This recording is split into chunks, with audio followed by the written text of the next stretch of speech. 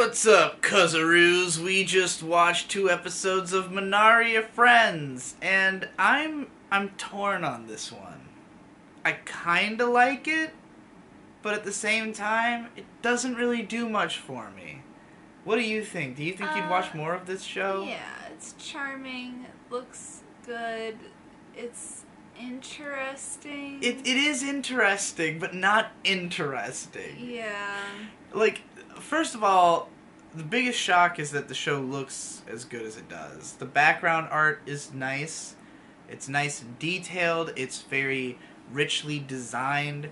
There's a good sense of place. Like the set, it takes place at a school, but like a fantasy world school, sort of magic school. But I don't know if it's necessarily like a magic school or if it's just a school where people have magic because it's set in a world where people do magic. That part's not that clear. But the 2 main characters are both princesses. One a human princess, one a dragonborn. She's got a tail.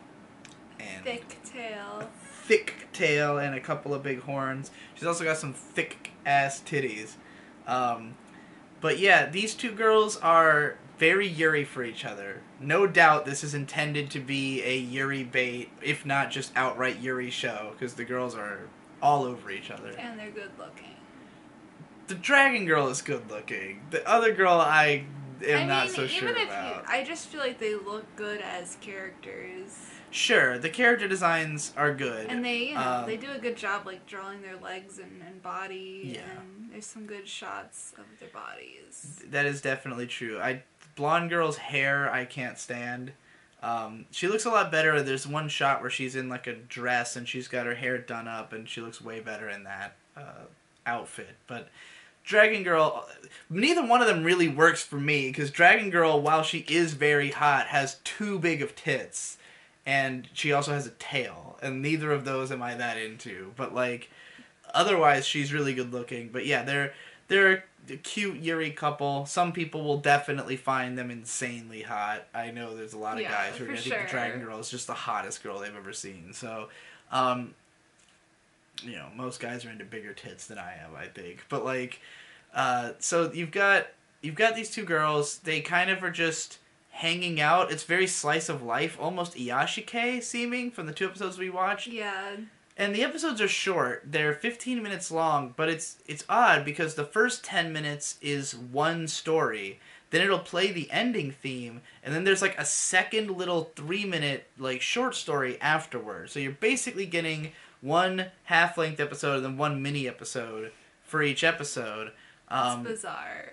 Yeah, it's an interesting setup. This is, by the way, from Cygames Studio. Oh. So Cygames, the mobile game developer, who also they were involved in the production of Zombieland Saga, which was not actually based on a game. I had mistakenly said so. I just thought that because they were involved, but they're not. But now they have a studio. They also did the Blade Runner short film, the 2022 or whatever, and now they're doing this as like their second proper show. So I think that probably a lot of the ambitiousness of it comes from like trying to make a mark as a studio. Be like, yeah, that's right, we're fucking making this really pretty, interesting Monster world. Girl, Yuri, Magical Girl show. And it does feel very sincerely ambitious, even if I don't think it necessarily goes all. Sometimes like the lighting effects in certain scenes aren't that great. There's nothing that special about the dialogue or anything. But like there are a lot of shots that look really good, and I think the school is pretty memorable. There's a part in episode 2. The plot of episode 2 is like Dragon Girl is she's having some kind of sickness that looks like she's getting fucked, basically. Yeah. And moaning constantly. Yeah, and the other girl goes to like find some way to help her. So she like goes into the forbidden library, which is like disconnected floating bookshelves in space that looks just like something out of Nanoha-A's. And then like she goes on like this adventure through the school where like there's like a gate where she like puts her hand through a painting to open a gate, and like all these just like weird magical things, which we don't even know what she's doing. Like, where is she going? What is she trying to do? Which in the end doesn't matter, because it turns out Dragon Girl was just molting. So, you know, spoiler, I guess. But like, yeah, like she goes on this whirlwind adventure, and it's not really clear what she was hoping to accomplish. But she doesn't end up coming up with anything. But it was just an excuse to show a bunch of cool little, weird, memorable, magical things. And, like, sort of give you a stronger sense of this world and how magic works. There's some side characters, but none of them have been on screen for more than, like, 10 seconds to know anything about them. Like, it's mostly focused on the two girls. All of the time. Yeah, there's, like, a lolly who's clumsy, and then there's a knight who is, like, shadowing the princess to protect her, and he's just there, you know?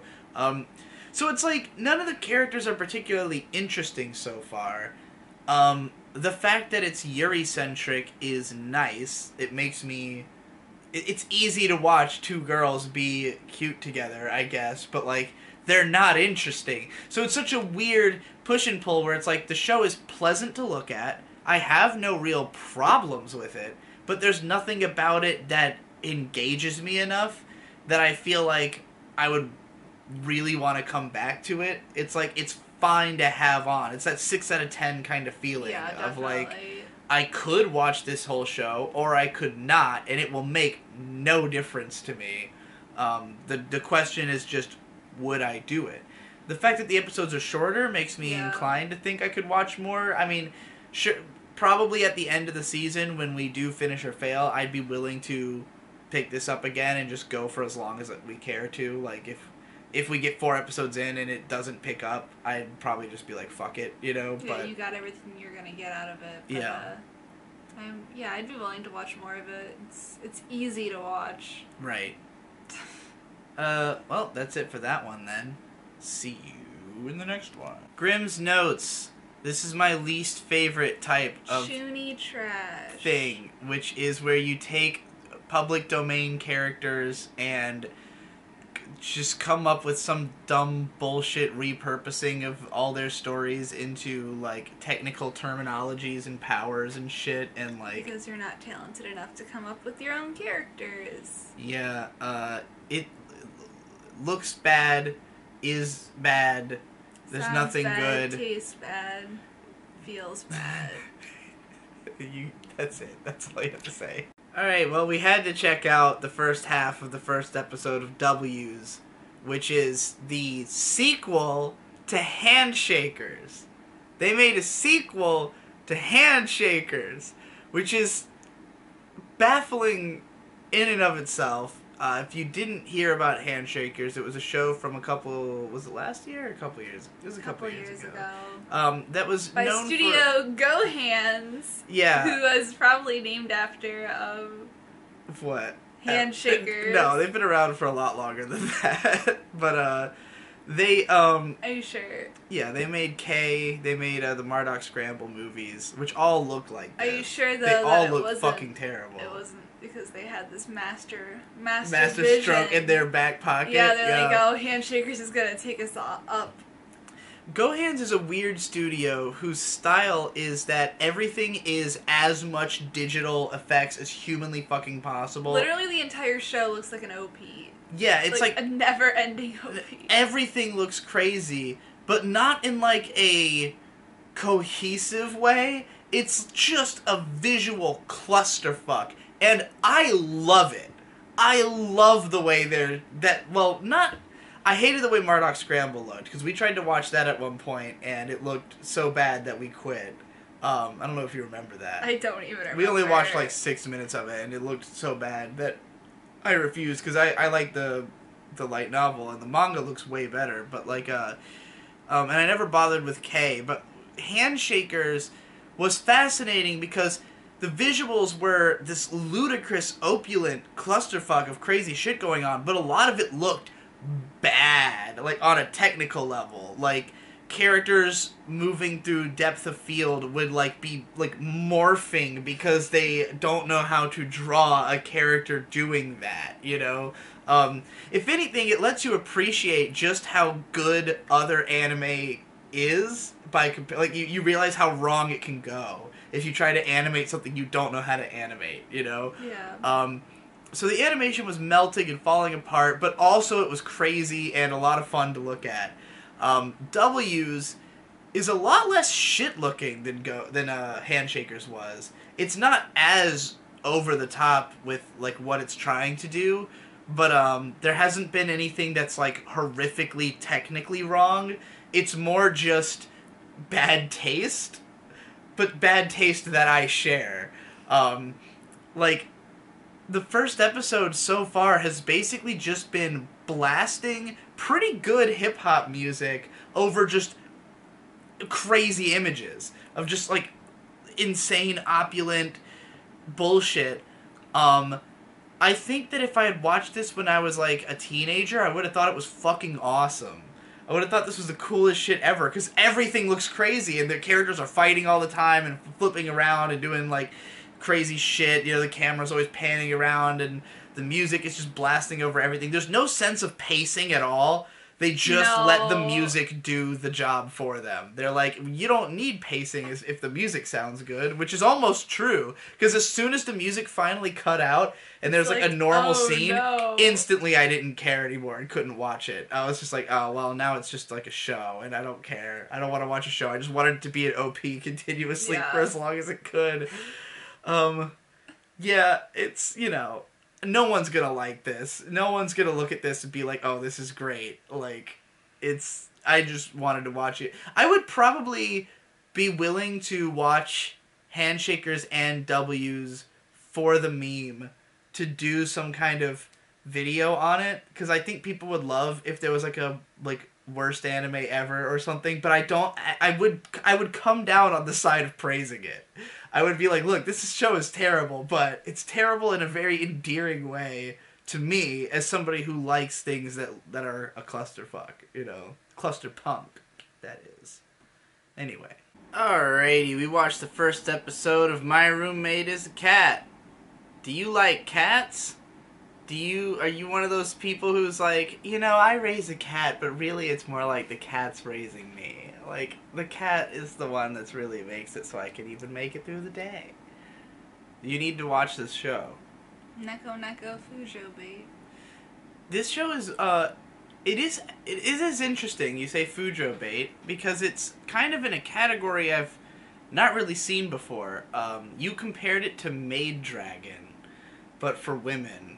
And, like, that's kind of what it's like. It's like that sort of slice of life comedy, but whereas, like, Maid Dragon is almost all female characters, but it's obvious that it's aimed towards... And is well written and creative. Yeah, well, that show is, like, aimed towards men to project onto the main girl. And there's a lot of shows like that, like shows aimed at men but with all-female cast, but where, like, the main girl acts kind of like the otaku audience you'd expect to be watching the show. This is the opposite. The guy seems like he is there for girls to project onto. And he's basically, his parents died when he was young, which doesn't really seem to be related to anything that we see in this episode, but he's super socially awkward. He doesn't want to be in public at all, doesn't want to be around people. He ends up picking up a cat, and the cat teaches him how to love. Eat food. Yeah, he's literally so driven, because he's an author, and all he does is sit around and write, and to the point where he will literally pass out from malnutrition. Yeah, I guess the cat is gonna teach him how to rely on others through a fucking cat. It's just like in Sangatsu when the girl had to go to rehab and she had to make friends with animals first, then people. Then old people, and then people her own age. Yeah. Maybe he'll go down a similar trajectory. But just the fact that all the characters that we saw in this episode were pretty boys. There's not a single female character. The cat is a girl and is voiced by a girl in the parts where she's in her own head. But, like, it just gave me that feeling of, like, okay, this is definitely a show for girls, but it's not in that sense of, like, oh, it's just a bunch of pretty boys and you're watching pretty boys. It's like something you could actually project yourself into, and the characters are realistic enough. Like, I don't think this is a bad show in any way. I think it's perfectly fine. It's fine. I think it had a really weak first episode that failed to get me invested in any of the characters, and also, like, to have the main character be so far along in his career where it just seems like he can do it automatically. It's kind of like, why do we need him to be a writer? Like... Yeah, I mean, it just comes down to that, like, it's all going to be about him opening up socially because of this cat. Like, his career is taken care of. He's good at writing. He's popular. None of that's something we have to worry about. It's just him being brought out of his shell by this cat. For me, it's just like, I don't like cats. So, like, this idea, this conceit of, like, the cat's gonna bring him out of his shell, I'm like, oh, great, I have to watch a cat. And then, like... The cat's not that cute. The last, like... It's kinda jank. The last 30% or so of the episode is from basically retelling the events we just watched from the cat's perspective. The really mundane events. Yeah, and, like, I'm not a fan of this conceit of an animal having logical thoughts. Like, that could be translated into language, you know? Like, cats don't think in words. They just act on instincts and emotions in the moment. But they are not, like... The cat is not watching a human not eat and thinking, like, why doesn't he eat? I'll have to bring him more food. Like, a cat will instinctively bring you food because cats think... Well, first of all, they said it was like a tribute to the master, which is not the truth. The reason cats bring you food is because they don't see you getting your own food, so they think you don't know how. So they're trying to teach you how to eat, basically. Like, they think you're stupid. It's not that they think you're their master, but that they... Which I guess from the cat's perspective, it did seem more like that. Like, she was bringing him food because he's not eating, but, like, she's literally thinking about it. And it's like, I didn't need to hear the cat's inner monologue. Like, just make it act like a cat. Like, I didn't really have that much of a problem with the fact that it exists. It's just, like, why did it need to exist and what did it bring to the story? Yeah. Just that he wasn't eating, like, we could have deducted that on our own. I didn't really think... Yeah, it did... like, telling it from the cat's perspective didn't add anything to it at all. And it wasn't like we were looking at new material. It was the same events, just in the cat's perspective. And I mean, the only thing it added in was to give us more of the cat's backstory by having her, like, relate the events to some of her memories. Yeah, her template memories of being an animal that needs to eat to survive. So, I don't know, I didn't get anything It definitely, out of it. I mean, it really was just, like, restating what had just happened again, but from the mind of the cat. I don't know, again, the show is kind of doing the same thing Maid Dragon, like, in a weird way, like, kind of that same kind of story, but it wasn't as funny, and it wasn't as... Yeah, like, it's definitely trying to be, like, a cute little slice-of-life comedy for people who relate to this idea. For people who are socially awkward and have a cat. Yeah. Or want to fantasize about the same. Like, personally, I don't... Like, the conceit of having a cat for a friend is so asinine to me because personally, I don't like animals because they can't talk. And they're not interesting. There's no such thing as an interesting animal because they don't have thoughts. They don't have language with which to communicate something interesting. Animals can be interesting in a story, if they're, like, you know, well thought out, or like the character's learning something about the animal. I don't know.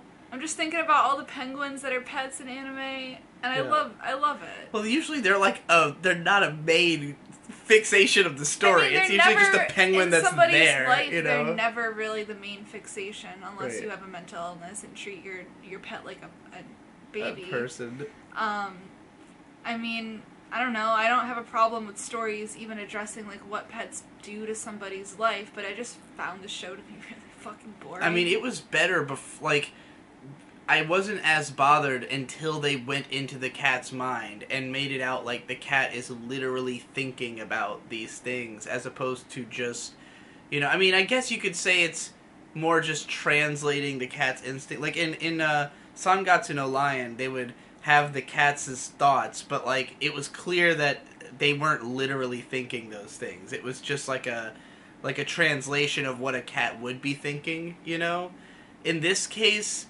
it's like there's a little too much like active train of thought. Like there's a little too much like human attitude in the way that the cat thinks. And it doesn't do anything. No, like, it doesn't add anything to the story basic. to do that. So it's kind of like, I wish you would have just kept it a cat. I wish you would have just not had it think and just like let us interpret its actions, which are easy to interpret because they're the actions of a cat. You know.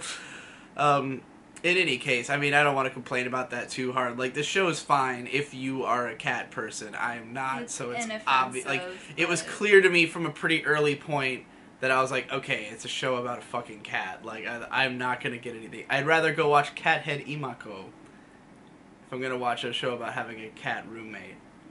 Oh, we did an episode of Egao no Daika, or I wish we didn't. The Cost of Smiles. Do you miss 2000s mecha shows? Here you go. It's back. I know there's some people who will probably be excited about that.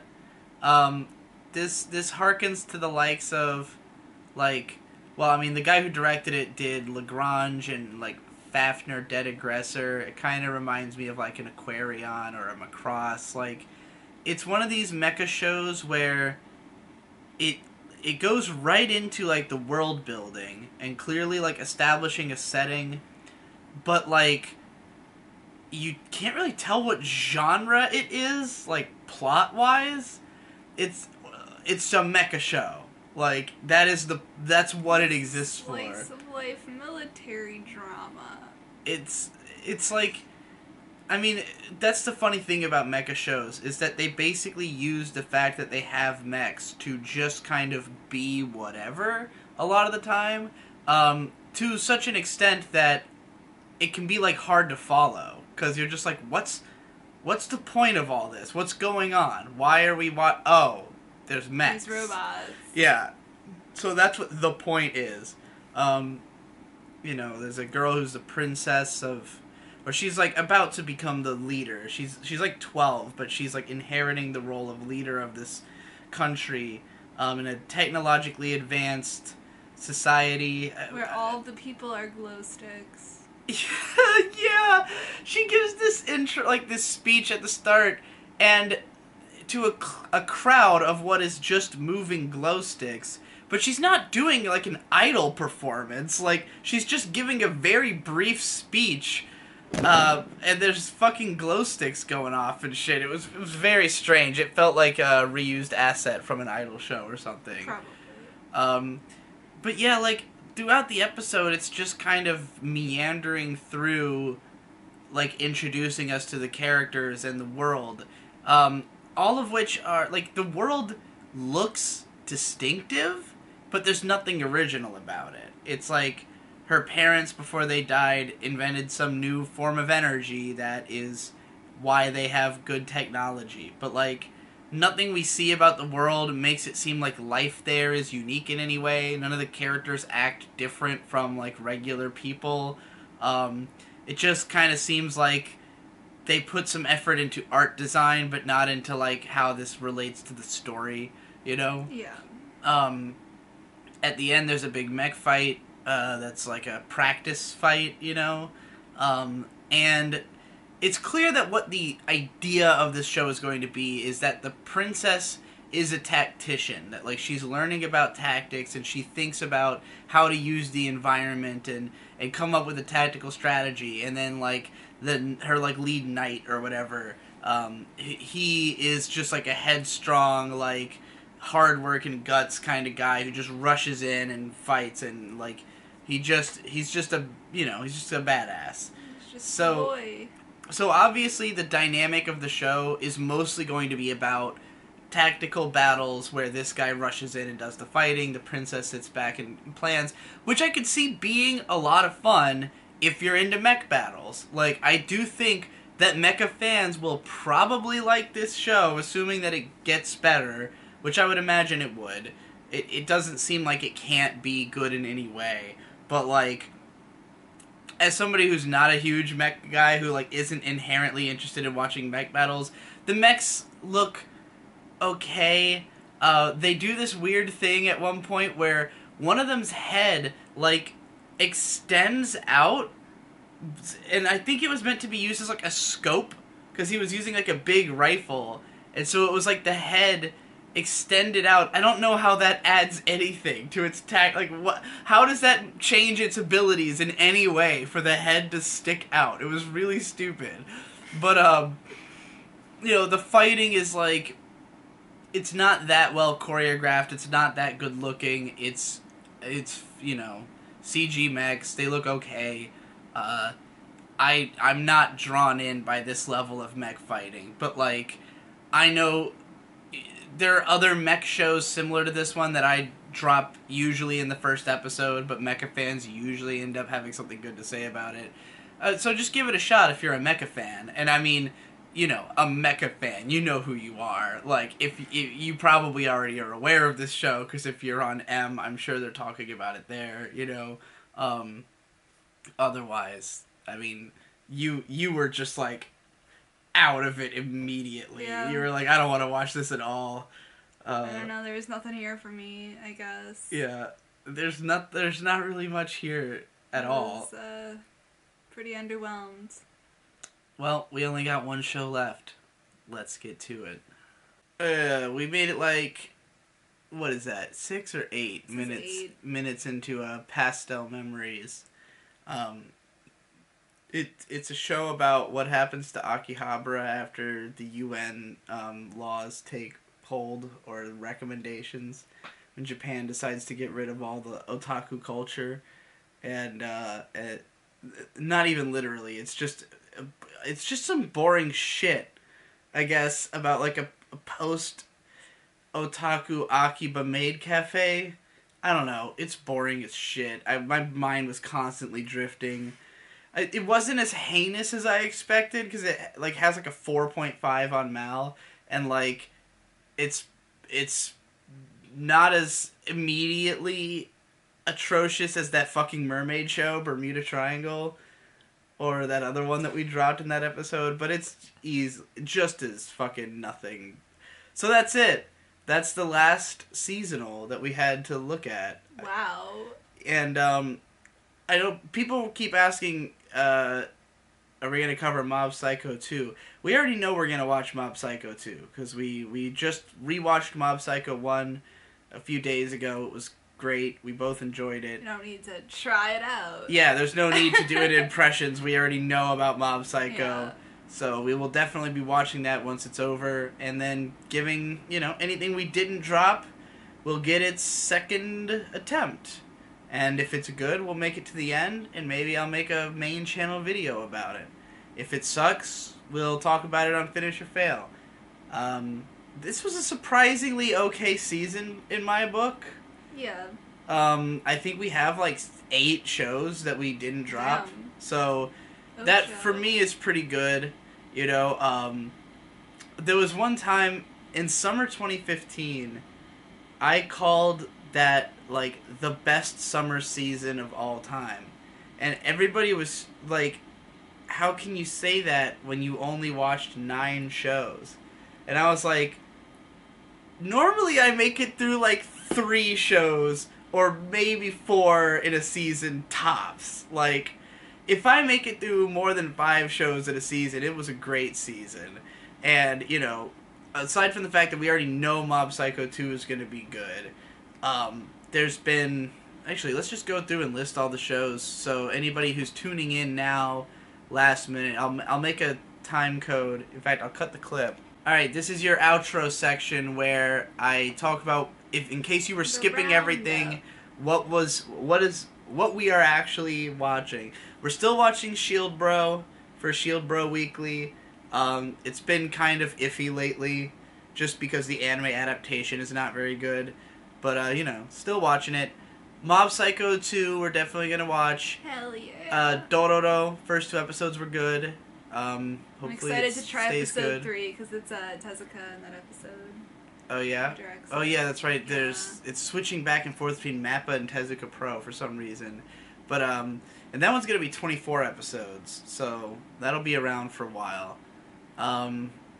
Manaria Friends, we enjoyed enough to continue for now at least. It might get boring and we might end up dropping it, but the first episodes are fine. We'll probably check out Piano no Mori Season 2 since I like the first one.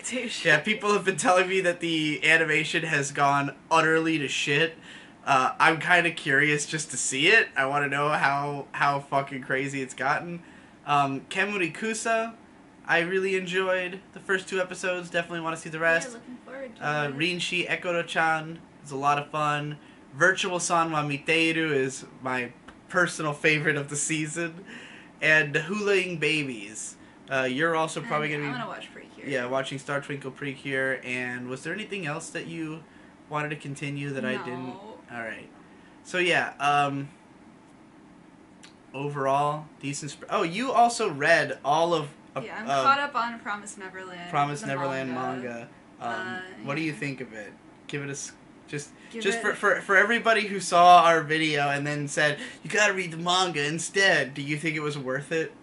Yeah, there was some enjoyable moments in it. It's a weekly shonen manga, so it's not really in my wheelhouse, but I wanted to pick up some stuff that was currently, coming out and being published because it'll help me, keep on track with reading manga, because it's something that I want to get more into.